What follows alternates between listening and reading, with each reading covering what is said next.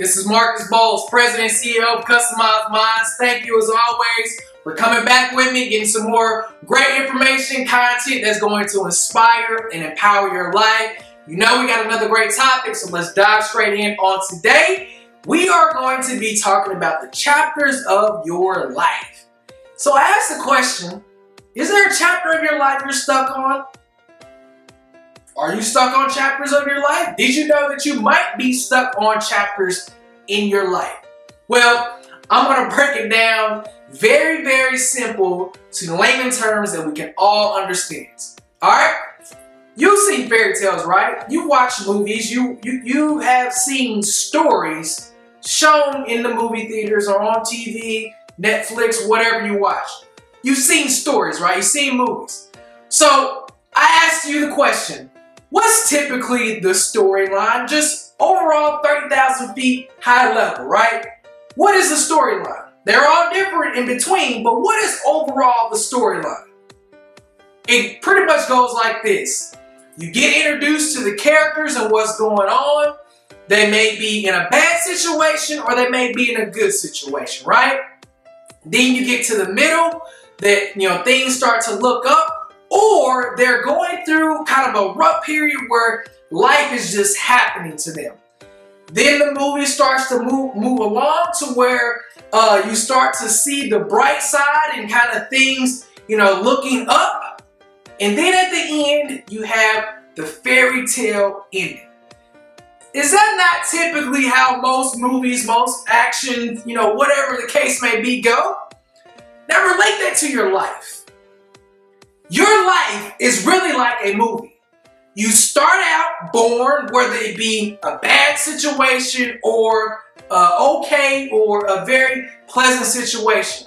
But then you grow up, you start to experience life, and it starts to, kind of waver, and you start to go back and forth regardless of the experiences that happen with you, good or bad, because we all have good and bad experience happens to us. I don't care where you grew up, what you're going through. You have had good as well as bad experience happens to you. So you're in the middle, you're up and down.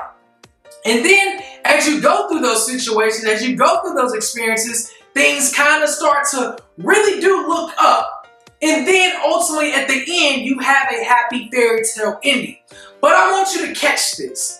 I want you to catch and understand that third and fourth part of the story is really totally up to you. See, you don't control the beginning. The beginning is given to all of us, regardless of where we start. You really kind of don't control the second chapter of your life, the second part of the story, because you're an infant, you're a toddler, you are growing, you're at the mercy of your caregivers, of your parents, and you can't really influence and control those situations. But once you get out of the house, once you start to be your own individual, your own person, really moving into that third chapter of your life, that is, my friends, where you're able to control your story. So if you're in the third part of your life, you're out of the house, you're on your own, you understand life, you get it, you're an adult, but you are holding on to chapter 1 and 2 as an excuse that's impacting 3 and then ultimately determine your number 4, my friends, you need to let go of those chapters of your life. Are you stuck in a chapter of your life?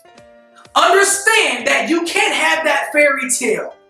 Understand you are going to have to go through number 1 to get here. Nobody has went through chapter 1 and that is alive here today or has been here that has not done chapter 1. There's nobody that has died, that has passed, that has not experienced chapter 2. I don't care if you only lived, unfortunately, just for a few hours. You went through chapter 2. You still go through chapter 3, regardless of what area, what state of being that you were in, and we all have a chapter 4. 1, 2, and 4 are promised. 3 is in your control. Did you get that? 1, 2, and 4 are all promised to all of us.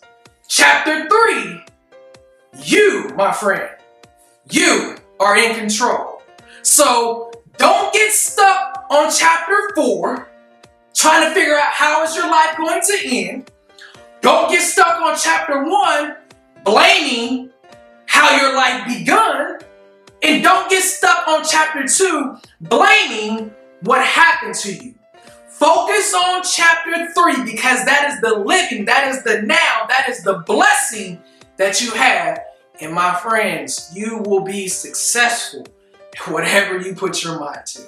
As I always say, you have exactly what you say now.